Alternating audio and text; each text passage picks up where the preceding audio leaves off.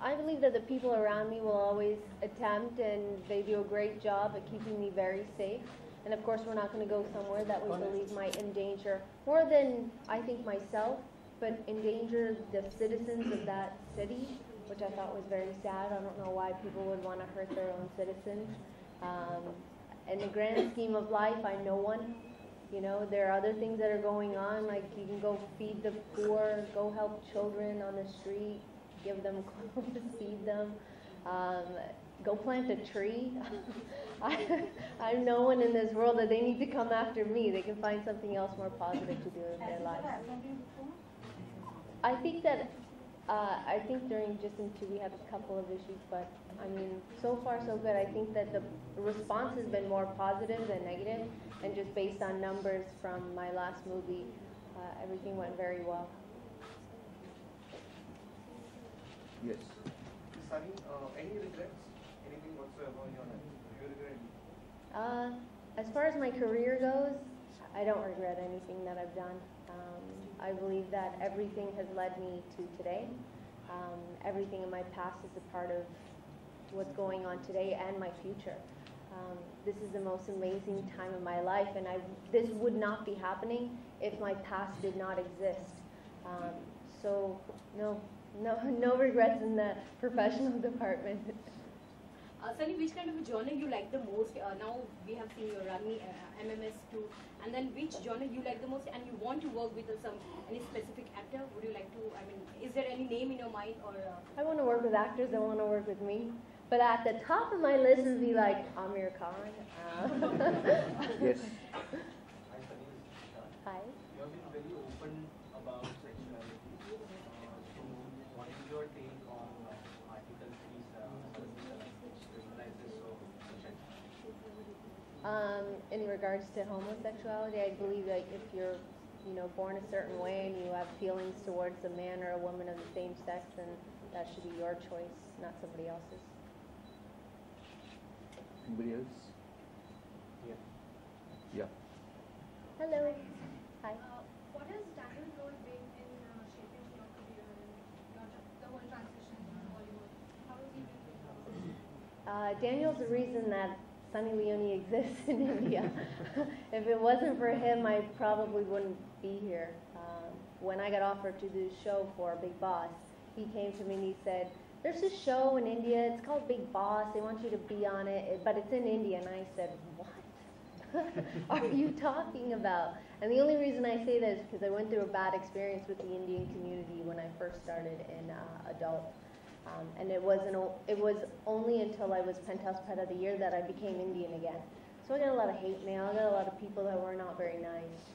So I was extremely scared about the idea of coming here. And he just reassured me and said, "Hold on, relax." And then they ended up sending like a presentation and everything, and they're a very professional company. So he also he allows me to be me, because without him, I don't know who would actually help my career move forward in a positive way, as much as he's been there. Okay, a big hand for that. He's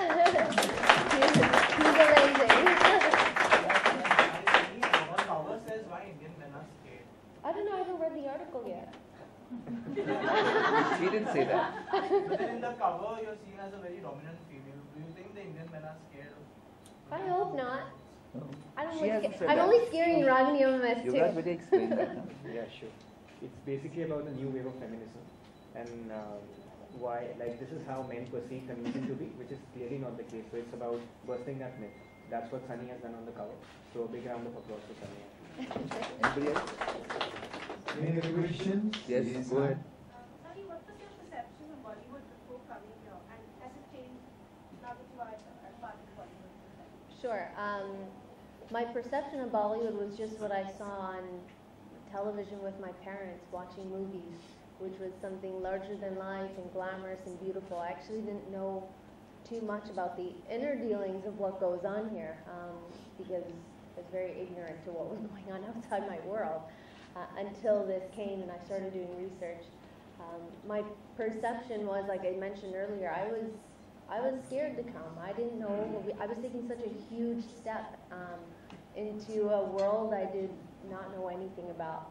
And then on top of it, being dropped off in a house and saying bye-bye to everything that I knew, or, you know, couldn't talk to my family or my parent, you know, my husband or brother. So it's changed a lot. It's been a huge learning curve. I've learned a lot. Hasn't been easy. It's been a very hard struggle. It might seem easy to the outside world because I've had a lot of amazing things happen, but I've worked hard to get it. Welcome. Go ahead. What's your dream role in what? My dream role is just to work. As a Kuchnia, that I want to do one thing or another. I just want to make good films. I want to make films that people are interested in. I don't want to set limits to what that role is or what films I want to make, because I believe that once you set limits in your life, that you're then stuck in a box. So I'm making a movie right now that has action and comedy, and it has all sorts of amazing things that go on. Not allowed to talk about, you know, the other movies that I have in the bag, but they have, you know, some comedy, and there's some suspense thrillers in there as well. Tell us something about your upcoming The movie that I'm working on right now is called Tina and Lolo. It's about two girls on the run. It's a woman-centered film. And why we're on the run, what we're trying to achieve, I'm not allowed to talk about yet because they won't let me. I'm dying to. But hopefully soon there'll be a teaser up, because it's, what I've seen so far looks amazing, something that I've never done before, which is a lot of action. We did like mixed martial arts, boxing. I got to learn how to shoot a gun. It's pretty cool. Go ahead. What was on your mind when you did your first adult film? Not a whole lot. The person I was with was my significant other, so everything just disappeared. Sunny, you generally we see in Bollywood many actresses are after getting married, they don't get that much of projects and, you know, work. But you don't think yourself you are too lucky that when you entered you was already married, and then also people are liking you, you're getting so much of projects and so much of film. So what do you think on this? I mean, as a fortunate part? I believe I've done everything backwards. Somehow it's worked. I've done everything that I'm not supposed to do. I've done it already. The only thing left is I don't have a baby, so but I have two dogs.